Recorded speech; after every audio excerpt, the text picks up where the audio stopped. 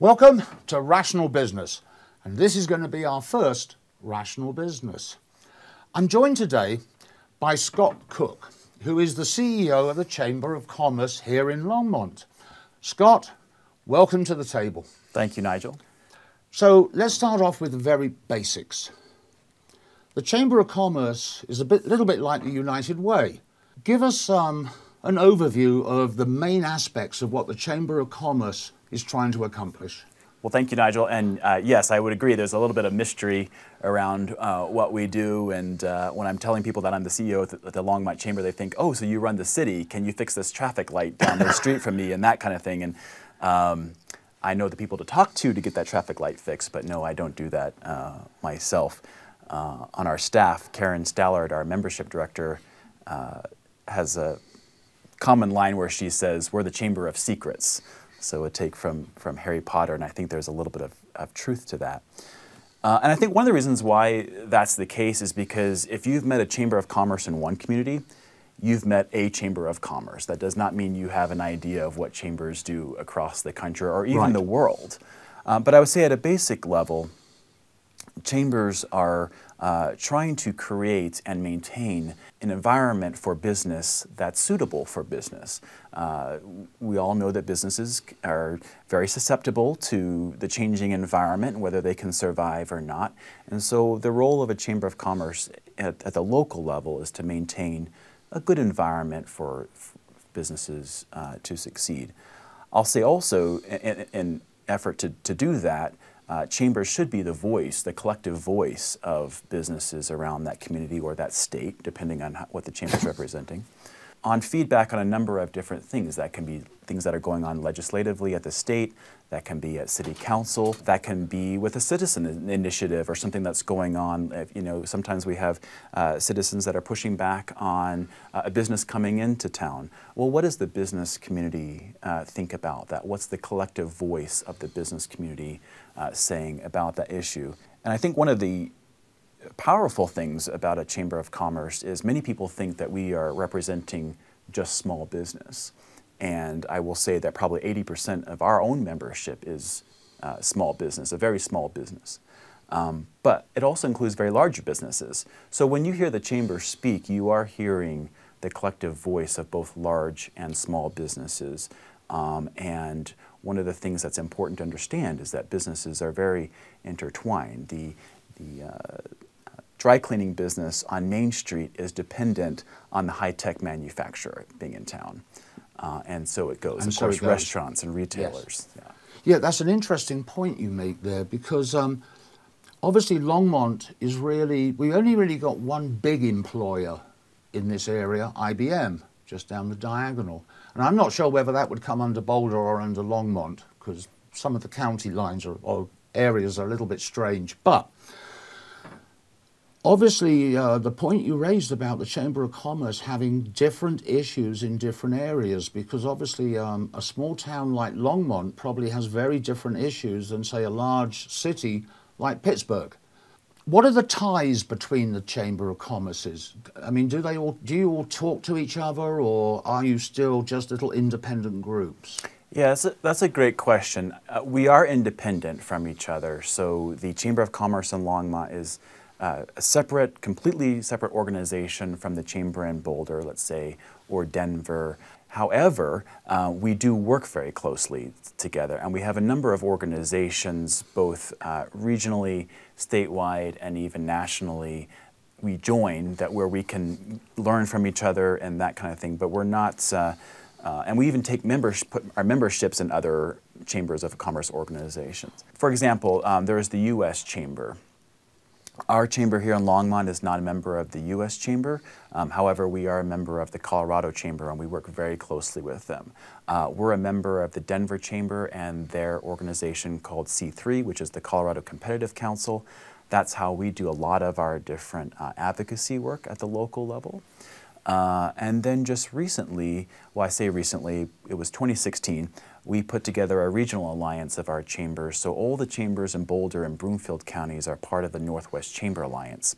And within that alliance, we work on a lot of regional issues. So what we were finding as our communities grow and expand, A number of workers, as we know, that work in Boulder live in Longmont and vice versa, or in Lafayette, Louisville, Broomfield. And so when it comes up to issues like transportation and housing, what happens in Boulder matters to us in Longmont on both of those issues and many others. So it just makes perfect sense for us to work together. And I'm proud about that because I think in some ways the business community has been kind of on the leading edge of connecting our communities and having us work together a little bit more closely. Right. Let's talk about infrastructure and all the rest of it. Let's talk about that just a little later, because I think at the top of the list, we have to talk about the pandemic. This has to have been the toughest 2 years ever for someone in your sort of position, because I'm sure you have unfortunately seen a lot of your members vanish. Talk to us from your perspective on the pandemic and the business community, specifically Longmont, but also around the country. Sure. I'll say a couple of things about, vanishing businesses and things like that. Yes, we did have some of that. Our staff spent hours and hours calling each one of our members. We have over 700 members, and we called each one of them. And I'm telling you, having a phone conversation with someone that's about to lose their dream is a very difficult conversation to have. Oh, almost impossible. And then you do that again, and then you do that again. I had staff go home just absolutely worn out just from making phone calls during that day. But I'll say a couple of things. The first thing is Longmont's an amazing community. We have a lot of local support for our local businesses. I think people have a good understanding of the importance of having business in our community, what that means. If we have a business that's successful in our community, that means they can help with school activities. Right. That means they can employ people at higher wages. That means our parks get paid for and our sidewalks get built and all that. I think there's a general understanding, a good understanding in Longmont of why it's so important to support our businesses.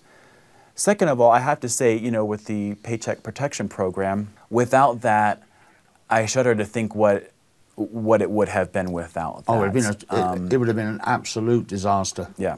If you talk to the bankers in our community that were filing these applications, they will tell you of 12, 13, 14-hour days where they were just doing that all day long and getting that money out into the community. Into the people that need it. Yep. So without that, we would have lost many more businesses. It did surprise me because you are actually, I hadn't thought of this, but you're 100% correct that with the telecommunications and the internet that we have nowadays, the whole world did see what the rest of the world was doing. And it always struck me, it's strange how countries all tackled it from different directions. So we've talked about the pandemic. Now, luckily, the bubble hopefully has burst. Employment. Employment now is kind of interesting because employment numbers, the unemployed rate is now one of the lowest it's ever been in the history of the United States. Right, and particularly good in Colorado. And particularly here in Colorado. How are your members dealing with this? Because, if you need somebody, you need somebody, but there's no one to get. It's a very interesting conundrum that we're in because, as you said, employment is low or unemployment is low. Wages have gone up. We've all seen the signs when we're walking into a business and, they'll quote the hourly rate that they're paying. And it's much higher in many cases than it has been even just a few months ago. I've done a fair amount of reading on this, and I don't know if anybody really has the exact answer. Now, we know some things. We know people have taken early retirement. We know some people have said, I'm not going to work, I'm not going to have an employer. I'm going to go out on my own. Well, actually, we kind of like that at the Chamber of Commerce because we want to see more new businesses and innovation take place. Right. The other side of that coin, though, is that so many of our members are struggling just to fill positions. We have one member that I was talking to the other day. She has a lot of new space in her building. It's a massage therapy business. And she said, I could be bringing in twice as much income right now if I could find the people. Right. I have the space, I have the facilities. It's a very nice facility, but I can be bringing in twice as much, income into my business. She says, and I need to hire a front desk person, but I can't hire at $20 an hour. She can't afford that because she doesn't have the people doing the massages. Right. Now, if she had that, then she could afford to pay the front desk So person. she is really in that famous catch-22 situation. And she can't do that because she hasn't got that. Exactly. And that has impacts not just for her directly, but on the community. Because you take that business and you double that and look at all the other businesses where this is happening, that's lost revenue and income to our community. Right. That's lost tax revenue. And I'll say this as well, that it doesn't matter if you are talking to a restaurant owner or someone in high-tech manufacturing at a large company, it's the same story. It's a great place to be if you are job hunting. Yes. If you're the employer, you are struggling. No, you're not going to tell me how much I'm going to earn. I'm going to tell you how much I want. That's exactly right. It's difficult sometimes for companies. They can raise their wages and things like that, but we've also got to consider benefits. Many of those are going absolutely. up as well. Okay, so we now have struggling businesses, and one of the reasons a lot of them are struggling is because of infrastructure. I mean, here in Colorado, at one time, Boulder was the place to live. Everyone moved to Boulder, filled it up, house pricing went through the roof. People moving into the area wanted to live in Boulder, discovered they couldn't. So Longmont now is getting, like Boulder, very, very expensive housing, which means service workers, etc., are having to live elsewhere. How important to you is having a good, solid infrastructure between all the different towns and cities, especially here in Colorado, because we are a little spacious here? Mm-hmm. No, it's a very good point, and I'll say it's very important. And I'm glad you brought that up because I think we are having a particular problem with employment in our community based on what we were just talking about because of service workers not being able to live here in Longmont or close by. I have another member that I was talking to that has a longtime employee. This employee's apartment complex was bought out recently and rents went up. And now this employee is no longer able to live in Longmont. They have looked elsewhere in the community to see if there's something at their original rent. And the employer has a problem because he can only pay so much. It's a very small business, Yep. It's a fairly new business and fairly small. And so this long-term employee with all his institutional knowledge of that company and that, will be leaving the community. That's one less service employee that we will have. But infrastructure is extremely important, and I bring up those stories because it's very closely tied with housing. Mm-hmm. And you're very correct, housing has gone up quite a bit, living expenses have gone quite a bit in our community, and so we are at a point of having to make some transportation and infrastructure decisions and also housing. Right. And in Longmont particularly, we don't have a lot more room to expand. We can look at our community and think, oh, there's all this open land around it. Well, that is open land. It will remain open. Open land. Open space. And so we actually are kind of landlocked. So a challenge for us, I see going forward from here until, probably for a long time into the future, is how will we attract employees to our community when we no longer can actually have a lot of our employees actually live here because we are at max capacity. And that is a really dangerous double-edged sword, because again we're right back into the catch-22 situation, and somehow the town has got to solve that by getting some reasonable priced housing. And when you say double-edged sword, I think that's interesting too, because we have made some decisions in our community that have been very good and very beneficial to our community, which has led to the increase. It costs money to live in an efficient, well-performing community. We have NextLight in this community, yes. One of the fastest internet connections in the entire country. Yes, that's correct. Well, the word gets out on that. We were recently named one of the top places to relocate to work remotely, in large part because of NextLight. I mean, yes. It makes sense. We have a tremendous school system. with a fantastic innovation center. People want to put their kids into good schools. Right. We have good schools. We have fast internet. I had my house valued a little time ago, moved into it in '92. It's more than doubled in value. And I look around this place going, I'm sorry, this is not worth that amount of money. You know, we work very closely with the Longmont Economic Development Partnership in our community, which, you know, has Longmont as Colorado's hidden gem or best kept secret. Right. And I don't know, I don't want to speak for them, but maybe at some point we might have to change that because I'm not sure how much of it's a secret anymore. It's gone out. We've got one of the best climates of any state in the country. Yes, we get high winds off the Front Range occasionally. Yeah, we get snow. It's normally gone 2 days later.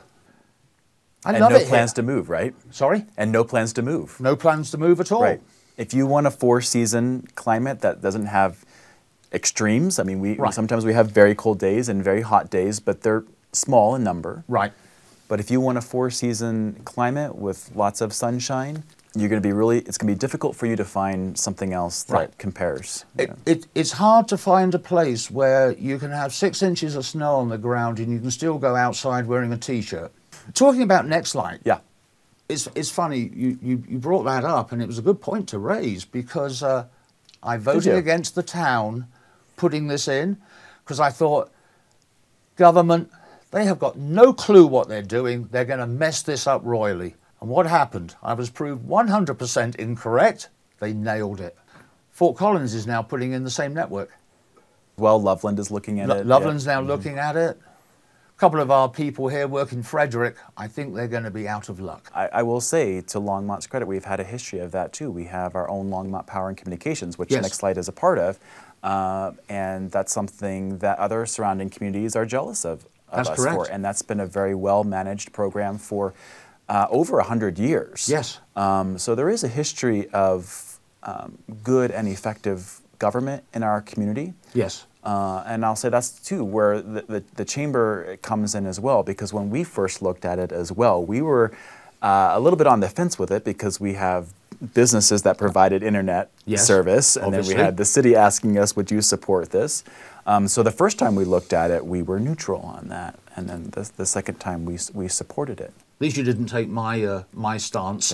Well, you're right though. Many times these kinds of things don't work well, and there are communities across the country that try these, and it didn't actually work out. And maybe this is another good thing about Longmont. We are the size of community where you can very easily access your city council members and your city staff and talk to them. Yeah, they do the little meetings in the cafes around town, and you can actually get to meet your council people, talk about your issues, which is wonderful. Right.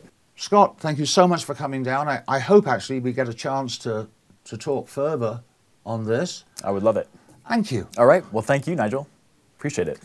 You're in Longmont and you would like to talk about your business here at the table, let us know, because we would love to have you come in and talk about how your business is working, where you'd like your business to go, how it fits in Longmont. I'm Nigel Aves, your host. Once again, thank you. Goodbye.